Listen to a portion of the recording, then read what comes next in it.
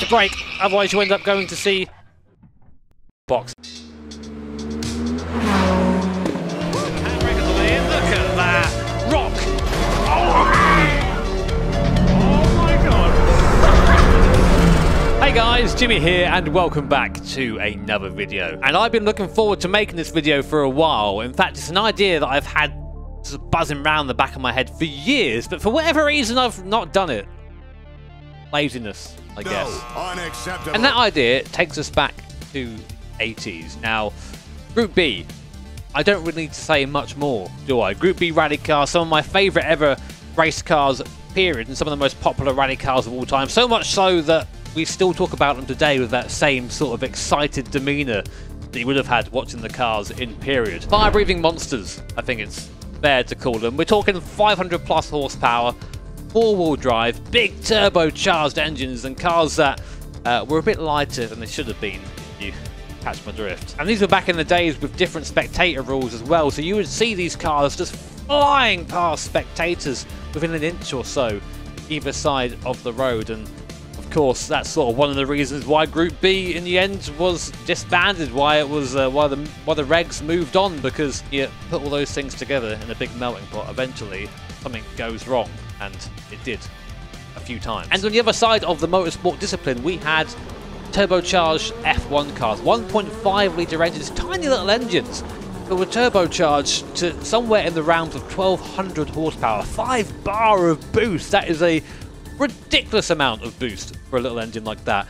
And in qualifying trim, the tyres that were put on the car would make today's Pirelli tyres seem durable. They would pretty much disintegrate after the flying lap, as would the engine, by the way. They had specific qualifying engines that were rebuilt just for that one do or die lap. Now, where I'm going with this comes from a quote that I read from Piston Heads. And this quote is all the way back from the early 2000s, and that is that Group B rally cars had performance comparable to Formula 1 cars of the same era. In the 1986 season, Henry Toivonen lapped the Estoril circuit in a Lancia Delta S4 during the Portuguese rally. His fastest lap would have qualified him in 6th position of the F1 Grand Prix that same season. Now, that time he was chasing was set by Ayrton Senna, of course, a 1:16.673. And the Delta S4 was about 1.6 seconds slower than that. Now, this is one of those motorsport myths that no one really has tried to prove or disprove. I think I kind of know why. I'll get into that a bit later on. But given that I am a simulator slut, and I have all these cars at my disposal, I have the circuit, I have every possible Group B car, I have F1 cars to drive until the day I die, I figured it was time to maybe investigate this a little bit with a little bit of my own sim racing mythbusters. Please don't sue me. Just before we get into this video, I want to very quickly mention something that we've all been working on very hard behind the scenes, and we would love for you to come try out. Yes, Sim Racing GP, your new home for anything online and competitive in sim racing. As someone who's been sim racing for over 10 years, this is something that the scene has been sorely lacking. All you need to do to set up an event for your community is select the sim you like, the cars you want to drive, and the track you want to use, and you can be up and running in seconds. If you're a driver, it's as easy as browsing one of the hundreds of communities that already exist on the platform and find an event that suits you. So sign up today at www.simracing.gp, and I look forward to seeing you on track. So first things first, here is the rally car we're going to be using today. Representing Group B, it is the mighty Audi S1 E2 Quattro. Now, we do have four-wheel drive. It is quite a basic four-wheel drive, which means that we're going to be understeering quite a lot on power. And I'm going to be relying more on getting this car sideways to get it into a corner quicker than powering out with a sort of four-wheel oversteer power rally drift thing. Bit. Yeah. I don't know what it's called. I'm going to just hit the throttle. Now, I know what you're thinking. This isn't a Lancia. No, it's not.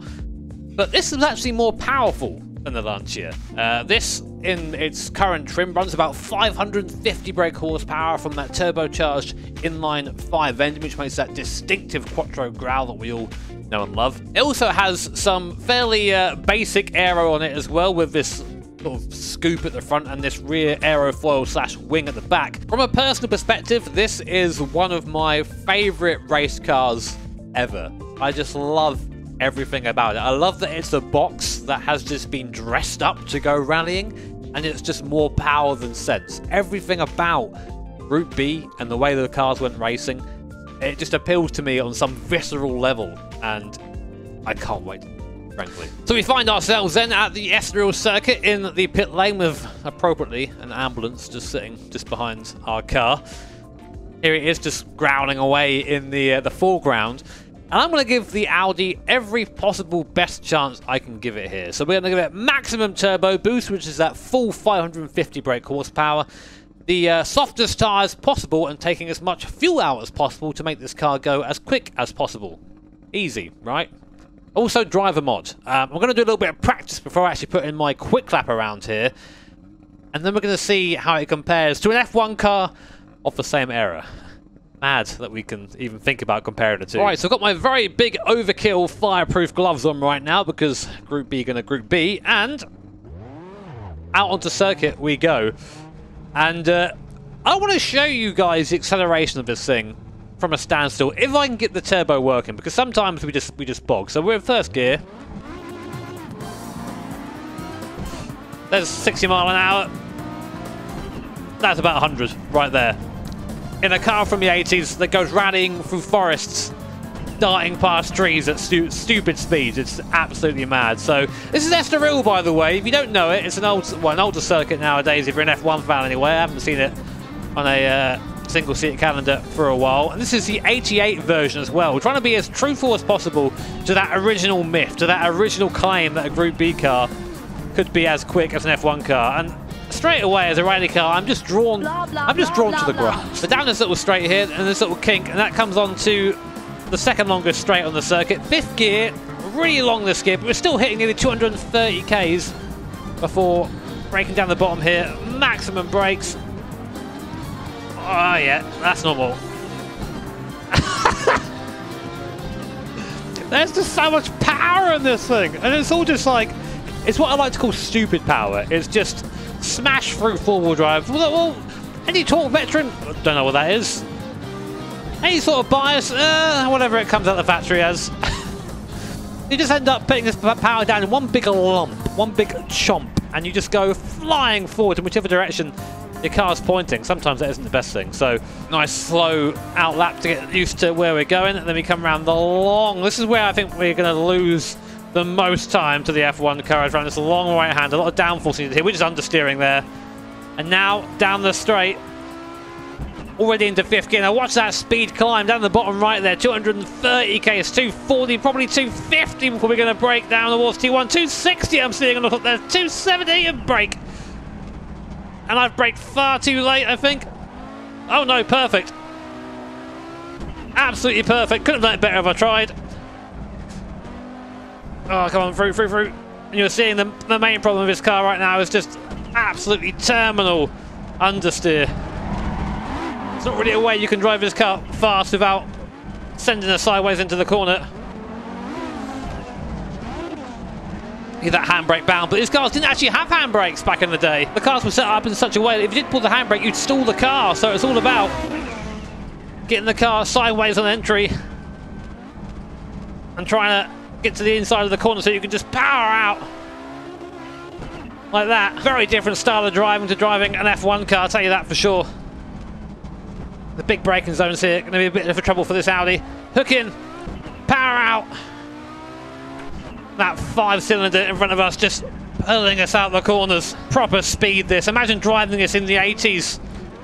And if you're in a Lancia with a roll cage made of plastic, knowing that any mistake, any little issue is putting you into a tree and probably taking your life. I can't think of the bravery or stupidity, but they're very, very close. It would have taken to drive one of these cars in here. Come across the start-finish line. Our time is going to be a 1:46.7, and that's a little way off the 1:16 that we saw from Senna in qualifying back in the day. But you know what? Stranger things have happened. It was a okay lap in this. Probably maybe go a second or two faster if I was nailing all the slides in every corner, but still a way off. So I'm interested to see what our F1 car is going to do. So let's go meet it, shall we? Right then, time for the big boy, which is what what I say whenever I go on a date with somebody. I don't really tend to call back after though, if I'm honest. Now, given what was said in that article, this car was running on qualifying trim, so we're gonna make the best use of this big turbo slapped on the side of this engine, turn it up to 100%. Luckily, we haven't got to deal with the fact that the car will be just shredding itself at that point, and go for a proper hot lap in one of the most brutal F1 cars you can drive in a simulator and in real life if you're really rich and really insane. Now, in the Audi, what I did when I started off was just do a little clutch kick to show you how fast it accelerated. If I do that in this car, a bit more power. So obviously not four-wheel drive, rear-wheel drive, but I'm pretty sure our rear tyres are bigger than both sets of tyres of the Audi combined. Massive things here. Of course, we have a full 8-pattern gearbox as well. Lots of air. I'm just cruising around our outlap. Full heel toe as well on the downshift, and now it's on song. And there's 260, 270, 280, 290, 300 Ks on the brakes. Can barely keep up with how fast this car accelerates, and the downshift's on the way down as well. It'll be easy in second gear because when the power comes on, it's like getting hit in the face with a shovel. Now, Ayrton Senna, I am not. So don't expect this lap to be something you watch back in 10 years' time and think, oh man, they drivers were better back in the day. But instead, think of it as an idiot sim racer having a stab at one of the most ridiculous cars of all time. So around this last corner and start building the boost. There's the boost, fourth gear, watch out. I understood a bit there, got out of it, but it doesn't matter. We can still make up of it just with pure power. Down the straight then, sixth gear, 300 Ks like it's nothing. Downforce starting to hold us back a little bit now, over a bump, and then down for the gears into third, into T1. Could have gotten the power a lot earlier there, but I just want to make sure I get round because this car is an absolute beast, and Estoril isn't a circuit that I know so well. Second gear, into there, softly, get on the power. You have to wait for the turbo to kick. There it kicks. Kicks you in the back of the neck, which isn't the most comfy thing in the world. It's so clumsy in the slower speed stuff. That's where the Audi will have the advantage in that slow speed stuff. But after that, we just rocket away. How close? Quick can we downshift? Not quick enough. Oh, we're round. We're round. Oh. Hopefully you're seeing this is a bit more of a challenge than the Audi was. Now, although qualifying tyres do wear very quickly, we have tyre wear off, so we're going to give it another go. Oh my god, just as soon as you hit the boost, the car just goes into understeer because there's so much more power being delivered. Those front tyres just can't take it, even with this qualifying compound. It's mad. I carry speed through, but I never know how much speed I can carry. You have to just wait for the turbo to spool back up again. Only a tiny little engine there. It's like trying to blow through a straw to get that turbo spinning. Should be using first gear here, but I know I need it out of the corner. Woo. That's some acceleration. Right, machine gun downshift, go. Oh man, that's always difficult to do. Trying to build a bit of boost up, waiting for the exit. There's the bump. If you hit a bump, the wheels start spinning, the turbo spools, and you go flying. So, got to know exactly where every bump is on the circuit. It's such a different experience from the Audi. Missing apex is like the plague, but doesn't matter so much. I think you get an idea of a speed round here. Couple more corners. There you go. A long right hand. You've got to wait for our moment. Wait for our moment. Wait for our moment. Turbo's already picked it for us.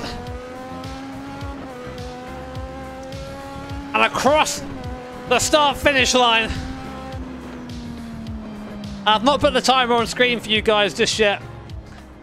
You might think I'm cucking you a little bit, but let me tell you why. Don't worry, you'll find out everything, but there's something I want to say first. So that's both cars around Estoril, and I will talk about the time of the F1 car very, very shortly, so please hang around. But the reason why I'm sort of leaving that for a couple of seconds is just to say this. When I first came across this article, this sort of little bit of myth, this little bit of legend, that a Group B car could be that close to a Formula 1 car, it awakened that kid in me, the kid that was around in the late 90s, early 2000s, who didn't have access to the internet, could only hear things about racing from other people. I could maybe read about them in a magazine or something, but that's the way that I consumed information. So when someone says to me that this Group B car could maybe challenge an F1 car, that's amazing.